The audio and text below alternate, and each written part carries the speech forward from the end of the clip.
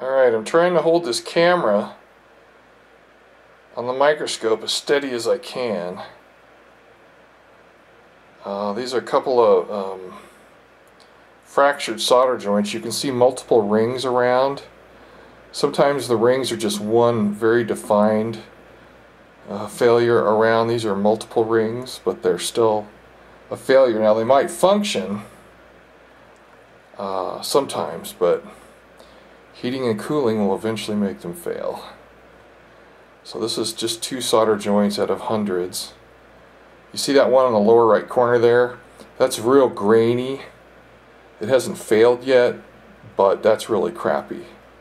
That's on a solder. That's on a via, a feed through, but it's still really crappy. So anyway, that's two really good examples of really bad solder. I hope you can see it well. It's as focused and as perfect as I can make it. Alright, see you, bye. Alright, well, hopefully this is in focus. This is how I reflow hundreds and hundreds of solder joints. Some of you are going to ask, how many watts do I use on my soldering iron? I don't. My soldering irons aren't rated in watts. They're rated by temperature. And this is either a 7 or 800 degree tip.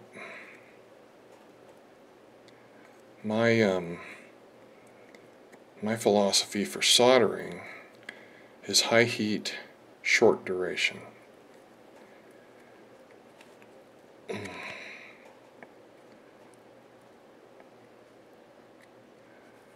going to try and solder everything inside the lit circle here, so I hope you guys can see it.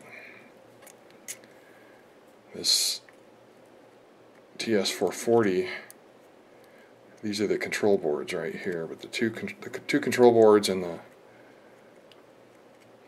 display board, just hundreds upon hundreds of solder joints. Some of them I've had to remove the solder because they were so heavily fluxed that they just kept bubbling and creating voids in the solder, even though I resoldered them. So I had to suck the solder out of them. That might be considered actually, contaminated bad solder. Most of what I see on these boards, the solder's okay, just how it was applied back in the day was very poor. And as I've learned from doing lots of CB radios and 10-meter ham, it's really standard for this industry, and that's really sad, man. I'm a little surprised. Okay. I've got a roll of tape behind the second board here to hold this in position. Let's see, where are we here? Okay. The light on this microscope is an old halogen, and it works pretty good. It's a stereo microscope. Some of the older lighting have a ring lighting, and they spread the light out a little better so it doesn't glare back. This thing can really glare. But I got the angle right, so these solder joints don't glare to my eye through the eyepieces. Who knows? You guys might see a lot of glare. I'm not sure. This is so hard to shoot. I'm just going to do it this one time. Let's see. Oh, look at that huge void there. Wow, that's a factory void.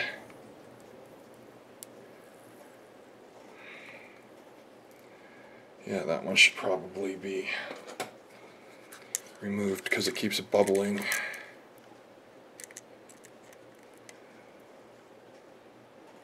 It's not usually,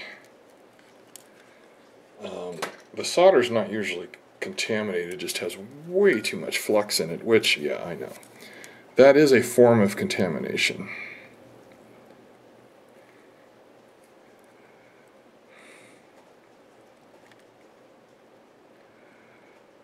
Well, some of you are going to whine. I don't know. I'm not worried about it. I've been doing this a long time. I've paid my mortgage having this skill. It's not the only skill, obviously, but when you're troubleshooting electronics, part of the process is making the repairs yourself. And that's what separates you from, you know, Joe Average. So, anyway, this is how I do hundreds and hundreds and hundreds of solder joints. I'll have this done. This board's done already. This one's like 25% done, and the display's done. So I'll get it done today. And then I gotta figure out how to clean them. That's not gonna be fun because there's a lot of old flux on here too. The new flux will come off pretty good, but the old stuff, we shall see.